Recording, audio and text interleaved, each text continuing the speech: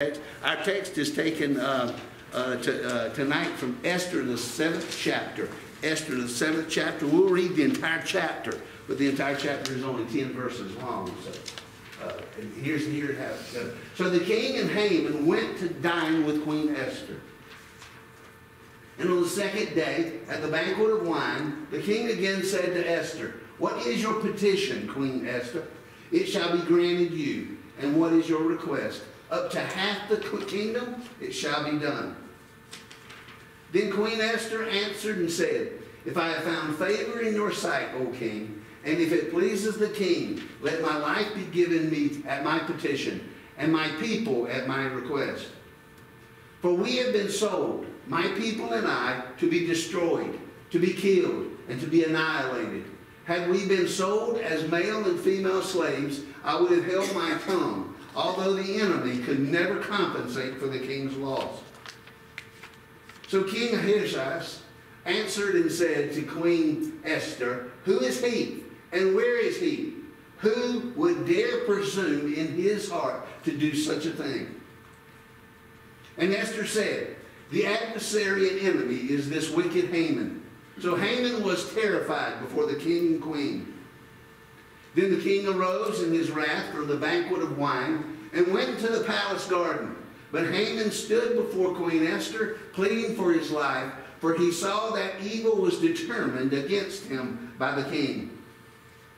When the king returned from the palace garden to the place of the banquet of wine, Haman had fallen across the couch where Esther was. Then the king said, "Will he also assault the queen while I am in the house?" As the word left the king's mouth, they covered Haman's face. Now Harbonai, one of the eunuchs, said to the king, "Look, the gallows 50 cubits high, which Haman made for Mordecai, who spoke good on the king's behalf, is standing at the house of Haman." Then the king said, "Hang him on it." So they hanged Haman on the gallows, so that he had prepared for Mordecai. Then the king's wrath subsided. Observations. Any observations tonight? So the first one I have is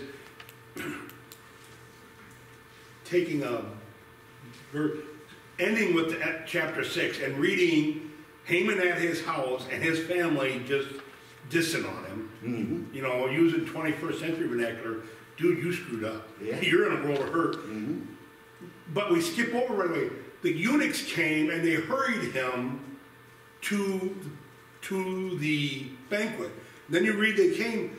I have to think, as I was running this through my mind, that had to be a long ride for Haman, leaving his house, going to the palace, knowing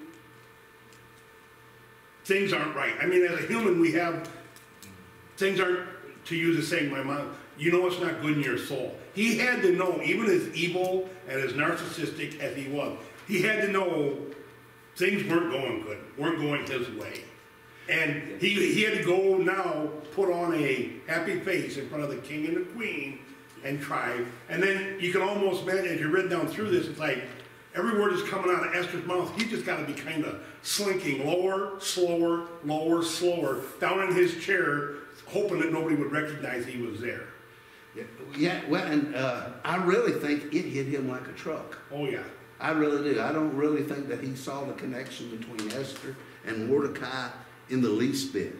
And so he could, while he could have been feeling some stress from the day, I think when he on his way, he was like, finally, this day is over. I can sit back and party. I can sit back and be a part of that. I think it was probably a very nice situation there for him. But he, like you said, once that turned around, his day went from bad to worse. And then the other thing I noticed, not to capitalize on the conversation, there seems to be the writer of the letter, the story of Esther, however this was told, there's always somebody in the right place at the right time. When the king was looking for who to magnify, Haman was right there at the court. Here, there's a eunuch standing right. Guess what? There's a gallows right down the road. They knew all about it. Yeah. It seemed like God's timing was perfect. How do you think he knew about it? How? They may have helped build it. They may have helped build it. That's right. Yeah. And how many of you have ever met anybody that was very proud and arrogant? They brag about everything. You know, they have no secrets when they think that they're going to come out on top of a situation or circumstance. And so he probably shared with them, you know, see, this gallows for Mordecai. He'll learn. You know, yes. What was I thinking?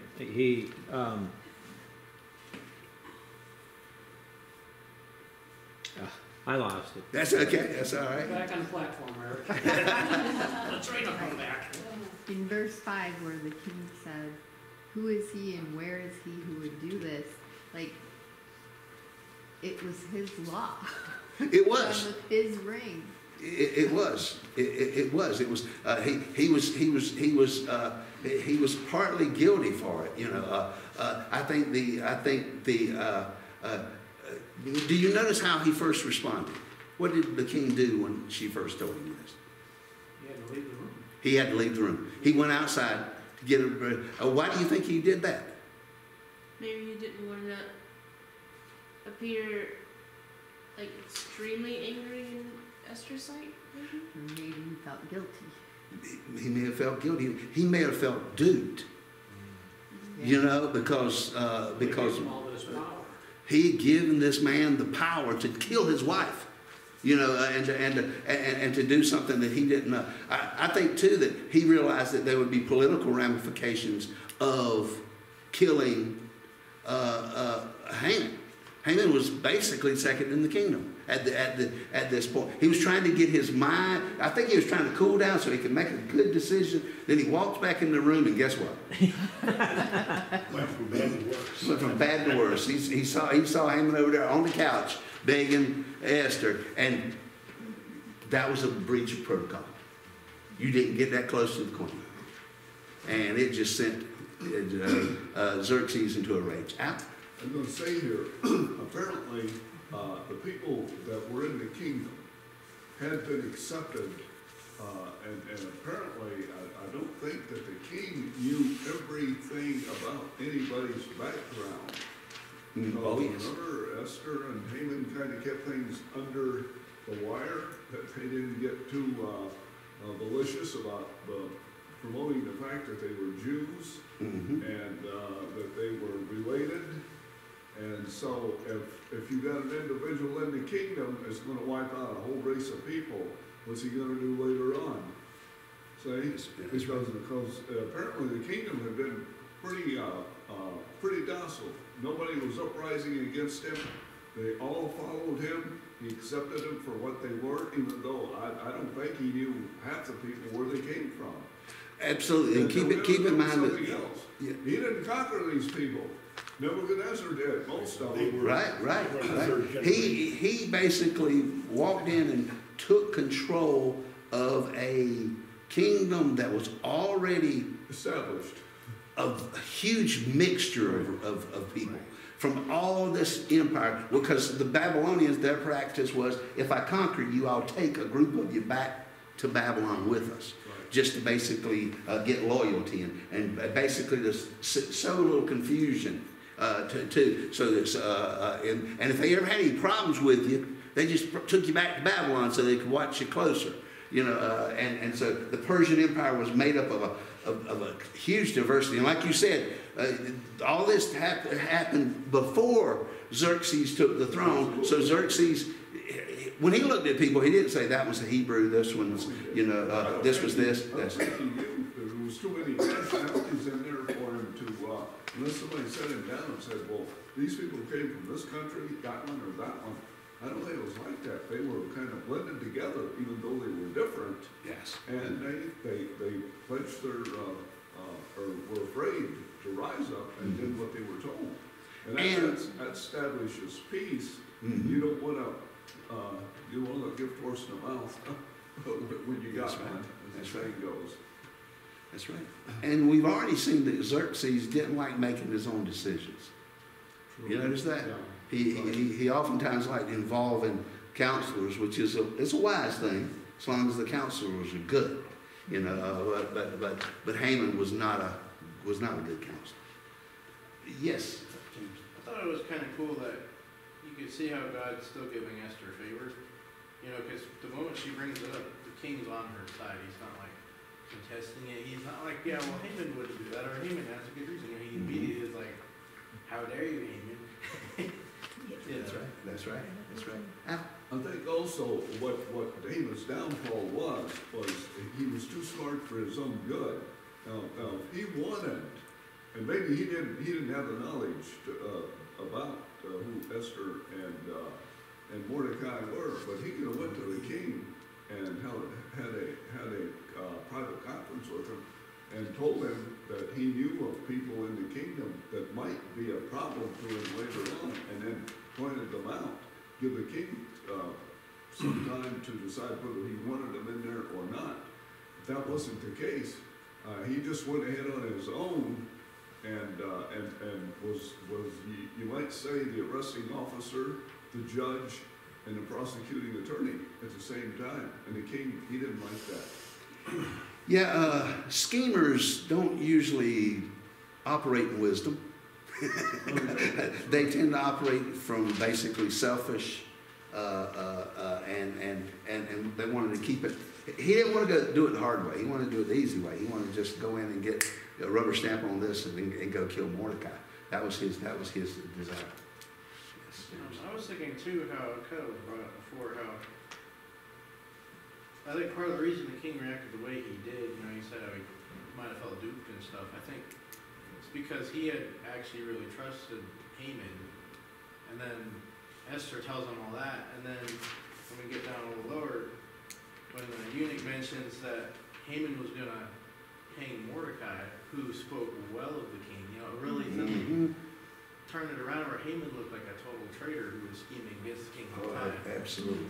Haman didn't have a clue the mess he was getting entangled in. Because he was getting entangled on every side, and it was basically because, you know, God was entangling him in his own devices, his own ways. Yes. I basically thought of what I was thinking of earlier is that, you know, you said, how did the eunuchs know about Haman's plan? Well, basically, he did a decree to every part of the country. Well, I'm talking about with Mordecai's, the gallows. Yeah. Because that's what the eunuch had said. He said, by the way, king, he just built a gallows last night.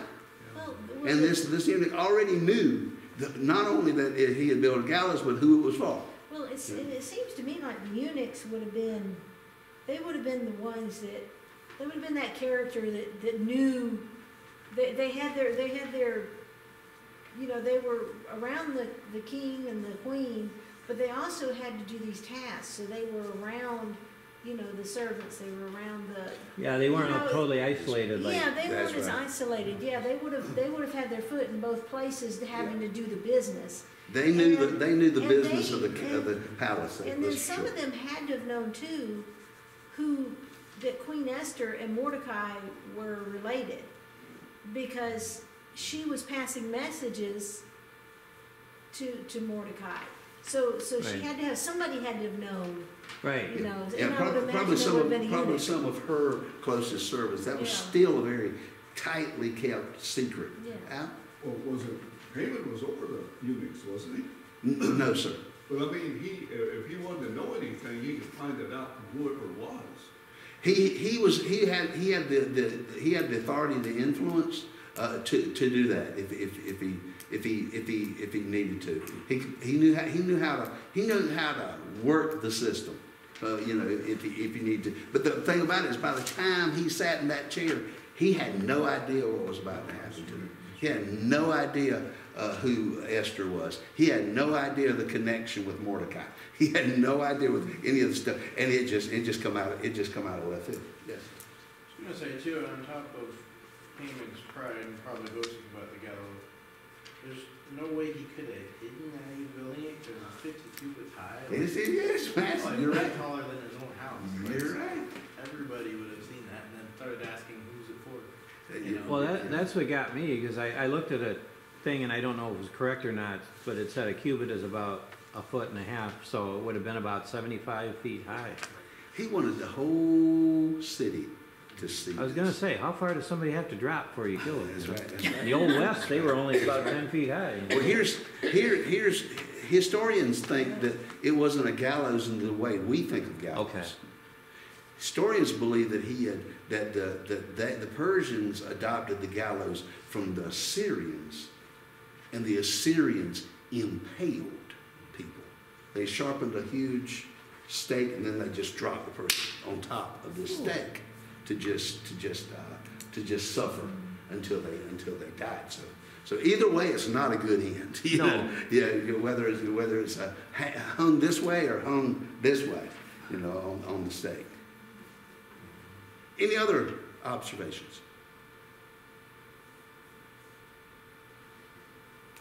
Oh, we're done. Was that? We're done. We're done.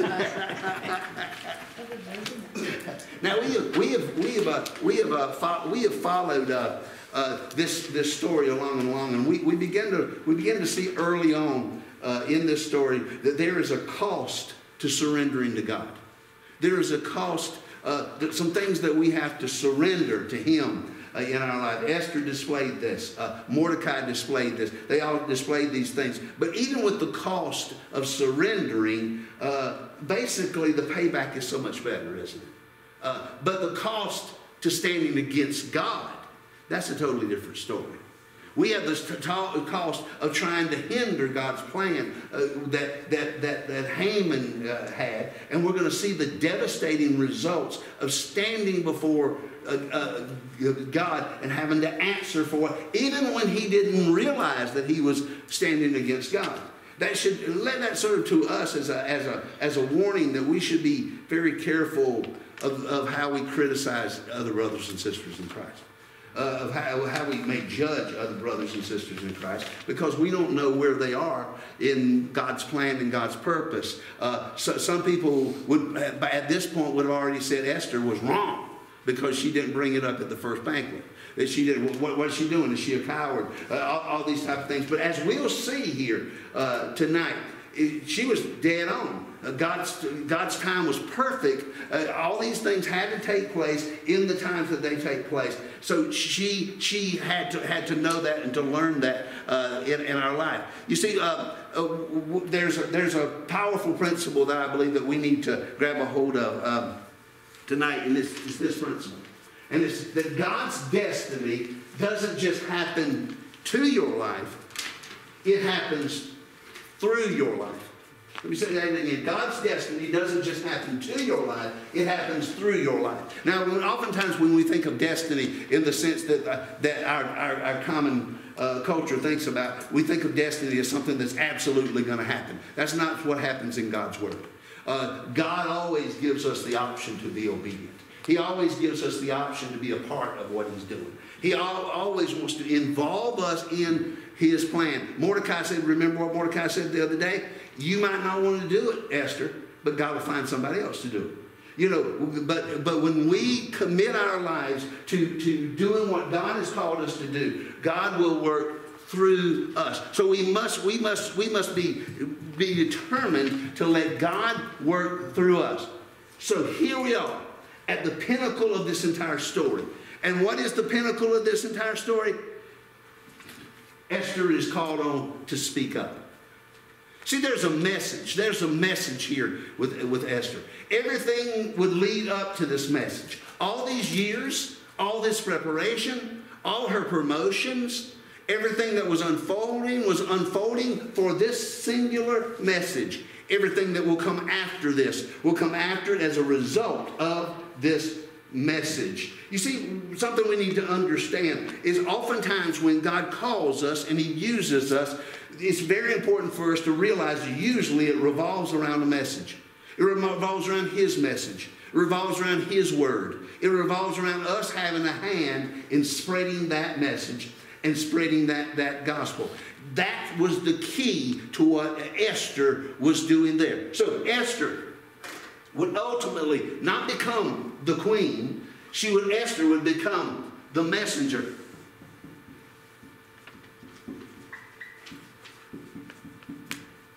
She would become the one that would speak the word and the will of God to Xerxes. Now, can I tell you that this text is filled with principles about being the messenger of God. Principles of wisdom, principles of grace, principles of how we should do it, how it should unfold in our life. Somebody, from looking at our text, let's go back to our text for a moment. Look at our text. Tell me something about Esther's mode, methods, style, whatever, and what can we learn from her as the messenger of God? And her humility, because once again, she looks to what pleases the king. Humble. It And says, considerate, right? it says, if I have found favor, so she is humble, yeah. Yeah. She's humble. Oh, anything else? Patient. She's patient. She's patient. Seems like she's been a wife for a while, hasn't she? She knows to be patient. Yes, Al? Also very cautious. Cautious, that's right.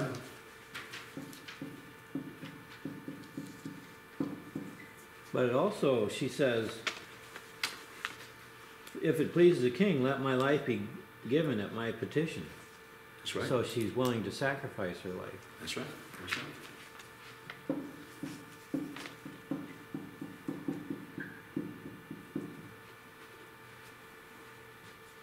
Yes, Al? She, when she says it, that if her and her people would have been sold as slaves, they could have accepted that. But to be annihilated for no reason at all, she poses a cause to the king. Oh, that's right. That's right. You guys are striking right down the line of where we're heading tonight. I love it. I love it. Any other principles that she teaches us about being God's mouthpiece, God's messenger? Yes, James. She's pretty strict to the point. That's right. That's right. She's direct.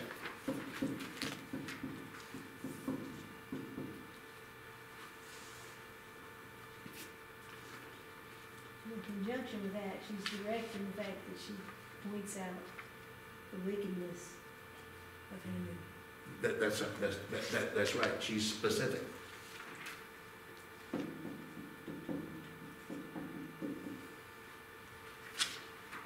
Honest.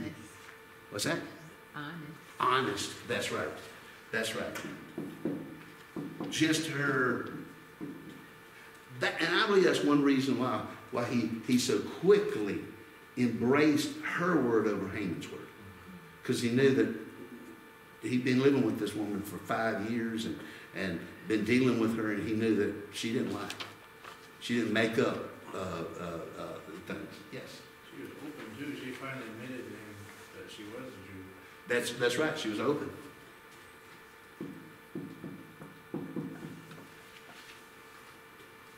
Anything else? I think here's one that we won't find in this text. Will we find before this text, and that this entire experience was spirit led.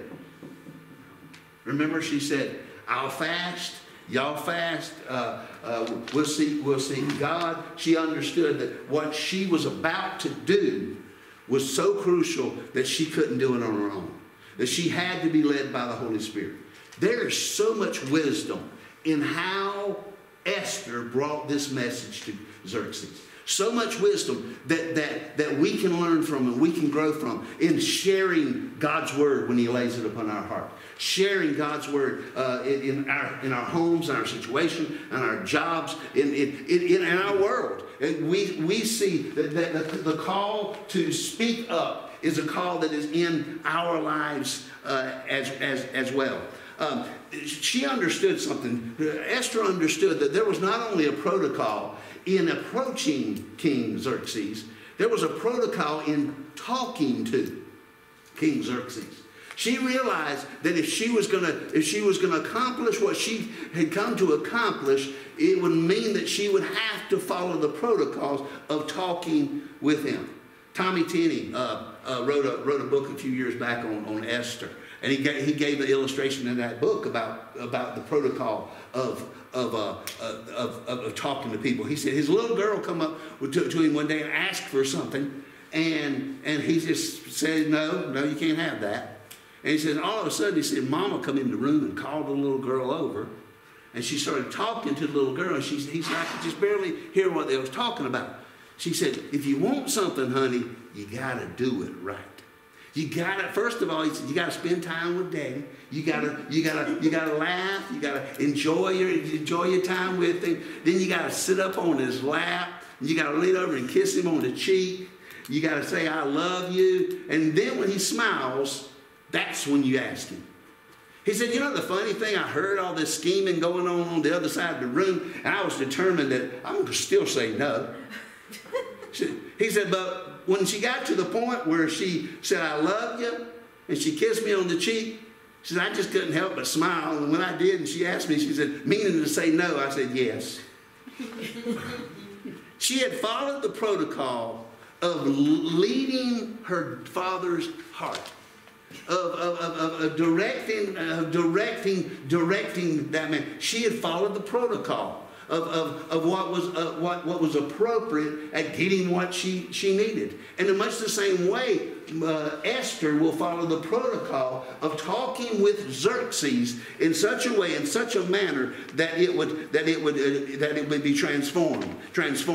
Paul even knew this. Paul tells us at one point, when we speak truth in love.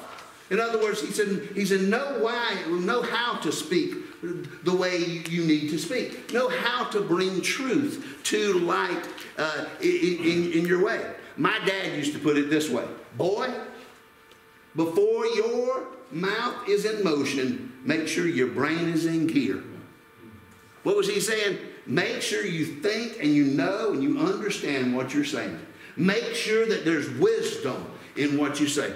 I've seen people say the truth and say it in such a way that it just destroys everything they're trying to do. I've seen people say things in such a manner, in such a way, that completely reverses the goal that they have in mind. So let's take a look at Esther this morning, a few things about this speaking up. First of all, we need to know why we speak.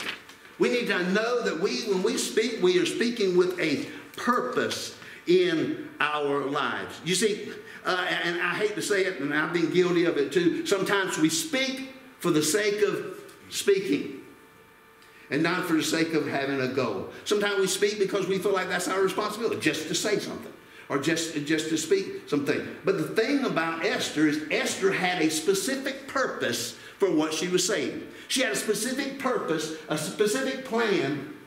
Her speaking was purposeful in her life. She had a goal that she wished to accomplish. She understood why she needed to speak. And in our lives, as we face the world that we live in, we need to know the reason that we're speaking up, what we wish to accomplish, if we're going to be as effective as Esther was in her time.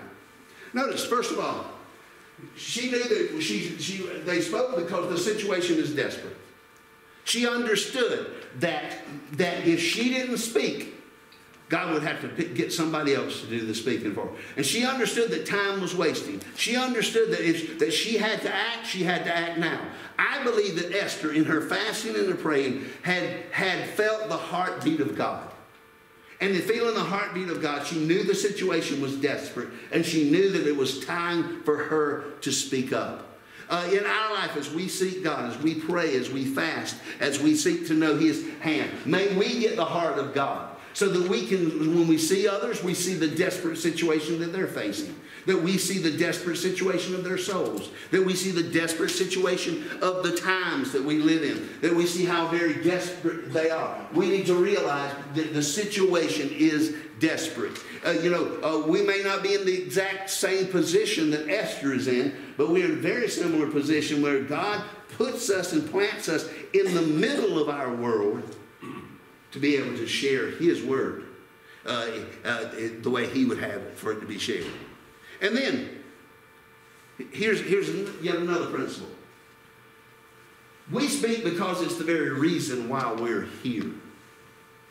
I'm not just talking about the very reason why we were born into the kingdom of God, but the very reason why God has brought us to that purpose and that time and that place. Oftentimes He puts us there so that we might be a mouthpiece for God. It's the reason why God made you the parent of that child. The reason that God made you the husband of that wife, or the wife of that husband, or the brother of that sister, or it's the reason that God's put your cubicle so closely together. It's the reason why these things are taking place. Why? Because He wants us to become mouthpieces of His grace, mouthpieces of His mercy again and again. You see, we see throughout the Word of God, if you look at the Word of God, you begin to realize something. God constantly, miraculously opens doors throughout the Word of God to put people in positions that they'd otherwise not be in so that they can share a message that they otherwise wouldn't hear. Daniel, for some reason, you got an invitation to this wild, crazy party that's going on. They're calling for you right now. He walks into that party. It's not a party going on. Everybody's in stunned silence because a hand has appeared and it's written on the wall. Mene, tekelini, I think. And it was basically you've been weighed in the balance and found wanting. And so here was Daniel sent there to interpret that and to give the word of the Lord to that king. Shadrach, Meshach, and Abednego. Rush before the king while they stoked the fire behind them 7 times hotter. And he said, I'm going to give you another chance. Just bow before me and it'll be okay. But I believe the message that he was there to hear is that our God can deliver us. And if He doesn't choose to deliver us, neither will we bow before you, O king. And the king had them thrown into the fiery furnace. He saw the 4th man himself walking around in there with him. Why were they there? They were there to share the word. They were there to share the message. When you are placed in positions of power and authority or privilege or just by seemingly chance, look for the message that God may want you to bring. Look for the word, His word, that God may want you to share. You may find yourself in a situation or a circumstance and you're like, I don't exactly know what to do. But God says, you need to realize why we speak, why we say what we say. Also, and I think this is important, we need to know when to speak. When to speak. This is one of the greatest acts of wisdom, Spirit-filled wisdom, Spirit-led wisdom that Esther demonstrates, and that is her timing. She functioned at the perfect time. The time was right. You see, she was skilled with a very few key principles in knowing when that she needs to speak. So when is that, Pastor? First of all, we need to, when the atmosphere is right. What was the banquet about anyway? It was setting the atmosphere to bring the message. It was to show the king how much Esther cared for the king. It was to show the king the honor. It was to show the king the privilege. It was to show the king, to give him a wonderful setting. What was the atmosphere all about? She understood something. For my message to get through, I need to make sure that the atmosphere is right in our... She invested in that situation and circumstance. See, I think sometimes we don't win people because we don't invest in a relationship. We won't tell them about God. But there's an old saying that people don't care how much you know until they know how much you care.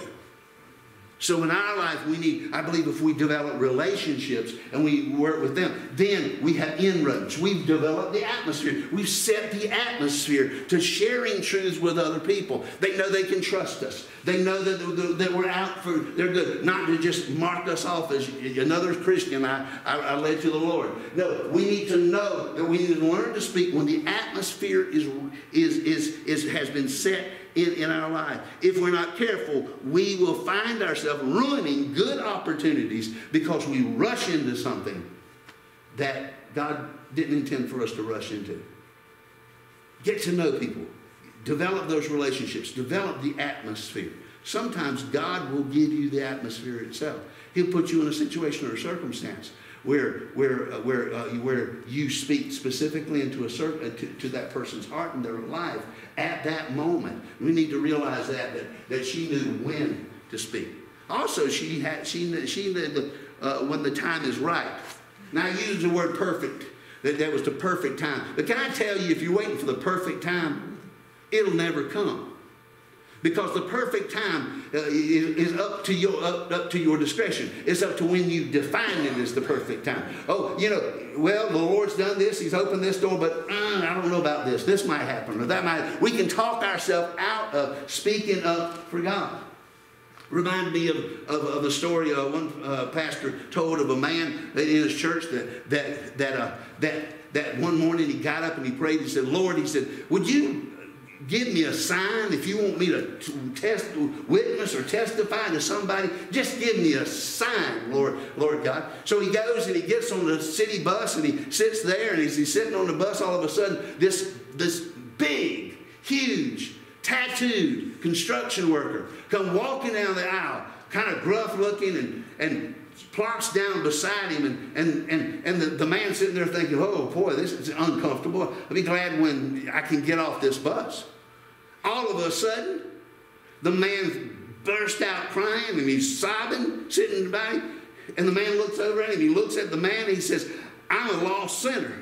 I need to know Jesus. Can you help me?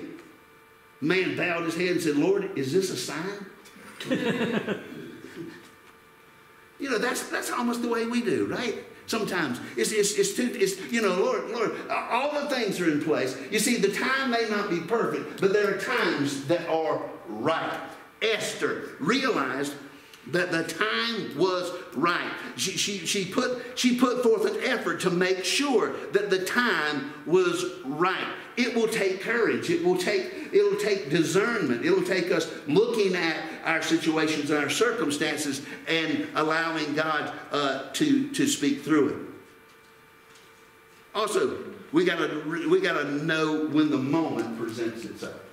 There's those moments that present. It takes great discernment to do that. Esther didn't have to wonder when that moment was present because God aligned it so much.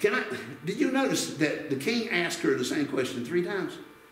You notice that? Mm-hmm. She answered it 1 time. She answered it the 3rd time. She understood when the timing was right. Now, you wives know that. Husbands, have you ever asked your wife, you know something's not right, and you say, what's wrong? And they go, nothing. And you know that nothing is not the whole truth about the matter. What they are doing is they're checking the temperature. They're checking to see how open you are to hearing what they want to say. They're checking to see if that moment has presented itself. She knew that 3rd time that when Xerxes asked her that he meant it with all of his heart. He didn't have a belly full of wine. It was before everything had got started. We got to be able to recognize that moment when things are right. How do we do that? We do that through the Holy Spirit's discerning. We do that through allowing the Holy Spirit to give us wisdom in those situations or those circumstances. We got to know when to speak, just like Esther knew when to speak. Now here's another principle that we need to grab a hold of. We need to know where to start speaking. We need to know where to start speaking.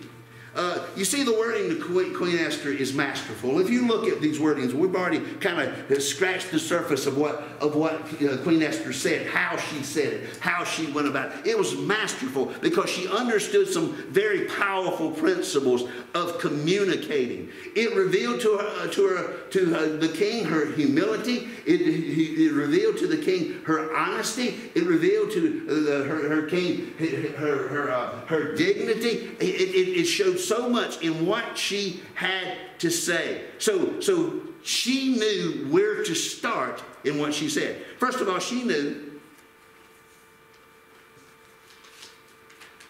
she needed to meet him where he was. Right where he was. Notice what it said in verse number 3. Then Queen Esther answered and said, "If I have found favor in your sight, O king, and if it pleases the king, let my life be given me at my petition and my people at my request." She didn't start with her need. She started with his need. She started with pointing out his favor, pointing out what pleases the king. She met him where he was at. I'm sure he was intrigued. I'm sure you're sitting on the edge of the seat. What in the world does she want? I've been asking her and asking her, what in the world does she want? There's a key principle there for us.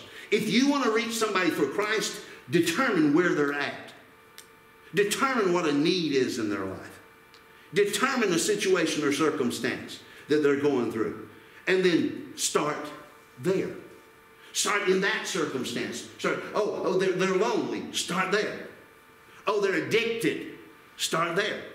Oh, they run into situations and circumstances. She started right where he was at. I like that. I like that. She poured into his life. She identified his need, and then she began to speak to that need to start with. Too often we have our own little. Sad to say, too often our witnessing is more our list of how it's supposed to be done instead of a conversation. We need to have more conversations with people. We need to understand where they're at, what they need, what their situation is, where they're coming from. And it's at that point that we can launch. We need to know where to start. She also involved him in the process. I like that. This was, in fact, the conversation for her. She wanted him to think through what she was telling him. She wanted to present it to him and walk him through it, but not walk him through every little detail in the life. She wanted to present the truth to him. She was going to be considerate and respectful of his concerns. Listen to how she said it. For we have been sold. Now, listen to how she describes what has happened to her people. She drew a picture for him to see what was going on. She said, we have been sold, my people and I, to be destroyed, to be killed, and to be annihilated. All three of them. Had we been sold as male and female slaves, I would have held my tongue, although the enemy could never compensate for the king's loss. She walked him through it. She said, if it had been a lighter matter, I wouldn't have brought it to your attention. If it would have been a lighter matter, I would have moved on. But because of its seriousness of it, I'm involving you, King. I'm showing you the seriousness of it. I'm showing you the depth of it. I'm showing you the situations of it. See, she was willing to start right there. She also, and I'm so glad so many of you have already pointed out many of the things we looked at. She sacrificed herself for the message. She sacrificed for the message. She said if notice here said, for we have been sold, and my people and I, to be destroyed, to be killed, and to be annihilated. She included herself in that lineup. She was telling the king who she was, what she was, her involvement in this process, giving the king the option that if you choose otherwise, I'm gone. If you choose otherwise, I'm dead. See, too often in our life, if we're not careful, we're not willing to lay aside our flesh to be able to speak the truth to others. Probably one of the biggest things that keeps us from talking about Jesus Christ to others is a fear that we're going to be rejected. It's a fear that we're going to be mocked.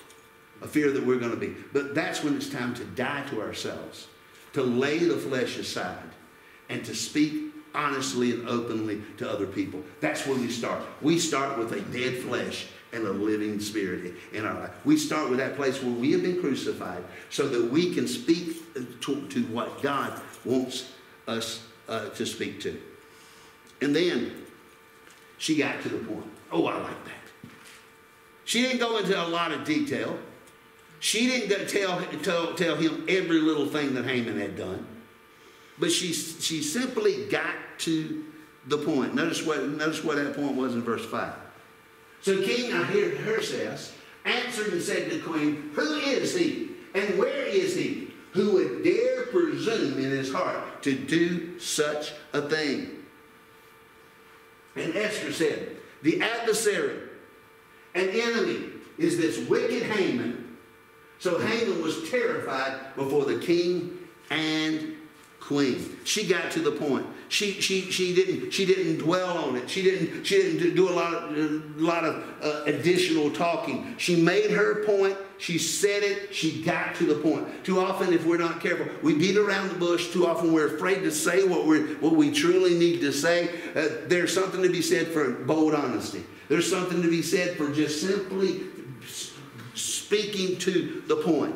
We need to know where to start when we start speaking. We need to look at the situation. We need to know the heart of the people that we're talking to. We need to start at that point. But here's another very valuable, and I think it's probably even as important as where to start. We need to know where to stop speaking. My dad gave me 3 points when I was first preaching. He said, son, when you preach, you got to remember 3 things. Stand up, speak up, and then shut up. He said all 3 of them are vitally important. We need to understand that too in our life. We need to know when to stop speaking. We need to know when to shut our mouths, really. In the middle of, that's a very rare talent, isn't it? To know when to stop speaking. Esther had to know when to stop speaking. Because I think it was crucial to her, crucial to what God wanted. You see, when you've made your case, stop talking. After we've said what we needed to say, give it a rest. Leave it there. That's what was going on. Do you notice what she did after she said this to Xerxes, and Xerxes left the room? She did not follow the man. She didn't go chasing after Xerxes to make one more point. When Haman was begging her, what did she say to Haman? Nothing. She had said her piece. She had spoken what she needed to speak. She had made her case, and she left it there. Why did she leave it like that? Why did she hold her tongue like that? What was the motivating factor of her not saying anything else? Simply, she trusted God with the rest. She trusted that God would accomplish with what she had done what needed to be done next. And oh, did he. She just sat there and watched it all unfold, didn't she? Haman didn't chase after Xerxes either. You know why he didn't chase after Xerxes? First of all, he was scared to chase after Xerxes. Secondly, he knew the influence in the room was sitting on the couch. She had the control. Yes? Well, the rule that you didn't appear before the king unless he summoned you to still applied here. Mm-hmm. If he'd went after him, he had probably been dead before they took him out. That's right. He would have probably crossed that line, that protocol line. He still crossed the protocol line, but he just didn't understand. I want to mention something else here. When she talked about, well, we've been sold by people and I to be destroyed, to be killed, and to be annihilated. And on down here it says, although the enemy could never compensate for the king's loss, Now, you have to kind of go back in history to understand what she was saying here. When the Jews were slaves in Egypt, it's believed that they pushed Egypt's industrialization, if I use a common today word for an ancient time, far beyond what the other nations were, that they helped Egypt stay a world power. Right. Because God had instilled in many of those people all the skills that were prominent for that day in time. And I think Iran, or what is modern day Iran, which was then the Persian Medes Empire, I think they done the same thing there as they did for Nebuchadnezzar, because they had all these skills. Right. And Also, she made a very prominent and honest statement when she said that. that's right. And also remember Haman's first promise to the king concerning this. I'll pay for it all. Yeah. I'll give you all this money. She was, in one sense too, she was saying, I know what your conversation was. I know what he promised you. I know what was going on behind closed doors. I know the details of it all, and I believe it was part of the whole thing that stirred this king up to a rage in her life. But by the time she got to this point, she had just basically handed it off to God and said, Lord God, here it is. So, and here he goes. Haman does the stupidest thing you can possibly do. He falls over on the couch with Esther, begging her. And that wasn't what he should do. Xerxes comes into the room and said, you're going to assault my wife in front of me? And the guards didn't even have to wait for the next instructions. They grabbed a cloth and they covered his face. You know what that meant in Persian Empire? You will never see the king's face again. You're a dead man, basically. You have no honor. You're disgraced. So he covered his face. Then all of a sudden, to win the favor, this eunuch steps up. Now, Habanah, one of the eunuchs, said to the king, look, the gallows 50 cubits high, which Haman made for Mordecai, who spoke good on the king's behalf. Man, Jesus really burying Haman here. Is standing in the house of Haman. Then the king said, hang him. Just like that. Do you remember how his day started? He started skipping to the palace to tell the king, let's, I need your help to deal with the problem that I have. And that day snowballed. He's called in the king. He helps the king plan for great honor of Mordecai.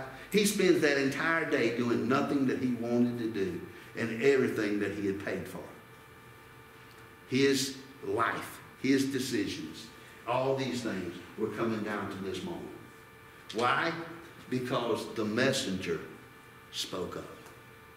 The messenger allowed the Holy Spirit to speak God's will into that circumstance, into that situation, to use the wisdom.